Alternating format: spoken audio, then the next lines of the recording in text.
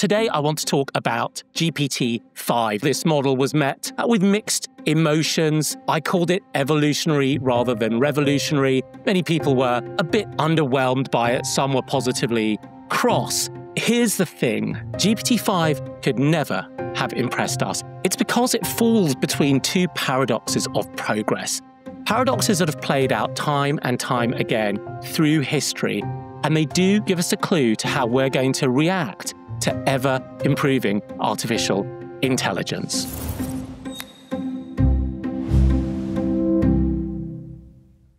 To understand this first paradox, we have to go back to the early days of computing. Actually, back to 1950, before the term artificial intelligence had been coined. We'll go to Alan Turing, who was doing all that breakthrough work in cryptography and the theory of computation, and he came up with this test for machine intelligence that later on got known as the Turing test. The test was reasonably simple, right? If the output of a computer system, a machine, was indistinguishable to other humans from the outputs from other humans, you've got a machine that is exhibiting some type of thinking. And the Turing test became the thing people measured towards artificial intelligences. So we have this test, and it's pretty explicit. But here's the thing.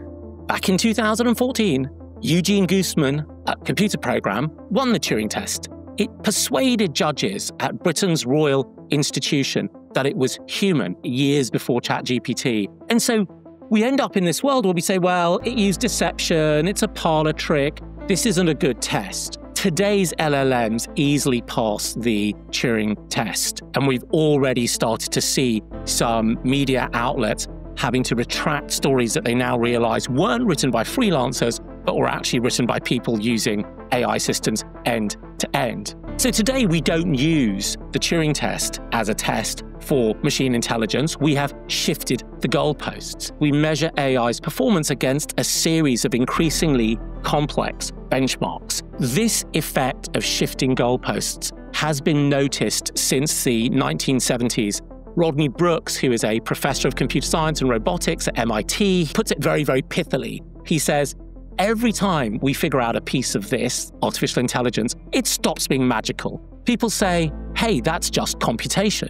And that's what's happening. We're moving these goalposts. I think that if you took the capabilities of GPT-5 and dropped them into that 2014 Turing test challenge at the Royal Institution, people would have had their minds absolutely blown. But now it's just seen as a small improvement from something like O3. Now, the second paradox is the negative space paradox. Now, that sounds all fancy, but it is more subtle. You've probably lived through it, experienced it yourself. I mean, consider flying. When people first got access to transatlantic flights in the 1930s, it was really remarkable. No more 5-day steaming across the Atlantic. But within a few years, passengers were complaining about the time it took, the comforts on board, and the food that they were being served. And so the paradox of negative space is that progress makes the gaps stand out much more. And I think for many people who are using large language models today through these chatbots, there are these concrete contrasts. Models have got faster, they've become more reliable, better at using tools, they are hallucinating less, you can more reliably get them to search the web and extract information for you, but they still lack a whole range of capabilities, whether it is long-term memory about you, whether it's actually actively learning from your experiences, and you also get a sense that maybe they don't generalize as well as a real intelligence would. And so you end up in this quite odd space. And let me give you that example. If you've got an AI system that is unreliable, so say 10% of the time it makes errors, you're unlikely to put it into any kind of automated workflow. You'll want to sit on top of it because one time in 10, it's going to make a muck up. Now, when that error rate drops to 1%, you'll feel much more confident about putting it into some kind of automated system, automated workflow, hundreds of times a minute, thousands of times an hour, tens of thousands of times a day. But that 1% hallucination rate will show up time and again. Or consider a series of individual steps chained one to another. Imagine you've got a process with 25 steps. Well, a 1% hallucination rate means that each step succeeds 99 times out of 100, but across a chain of 25, it will mean 1 in 5 times that chain will fail. And so, wow, we've got the hallucination rate down, as OpenAI has with GPT-5, enough to say we don't need to attend to it all the time, but not so low that you can't let it run thousands of times without there being lots of problems, or power a 25-step workflow through it. And so you end up with this funny space, which is, of course, the technology is better than it was. Of course, it's giving us more value for the $20 or $200 a month, but we really feel that gap. So why does this all matter? Shifting goalposts mean we redefine success as soon as it's achieved. Negative space means every improvement makes what is still missing even more obvious.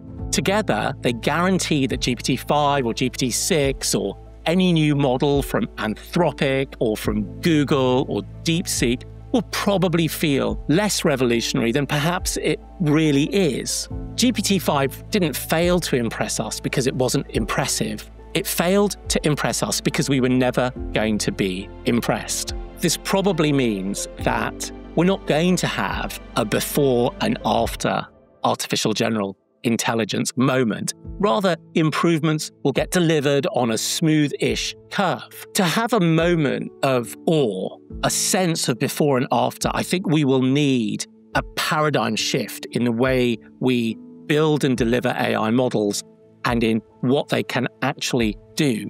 We have some experience of that because that's exactly what ChatGPT did. There is a before ChatGPT and after ChatGPT moment, but that moment came about by something that was rather surprising and surprising to OpenAI itself, which was ChatGPT and how effective it was and how it delivered a new paradigm. So until we actually get AI systems that are built on that new paradigm, that have such a distinct flavor to them, to the systems before, we'll continue to be unimpressed. And that would be my median expectation of the coming months and couple of years at least as the AI companies roll out better and better systems.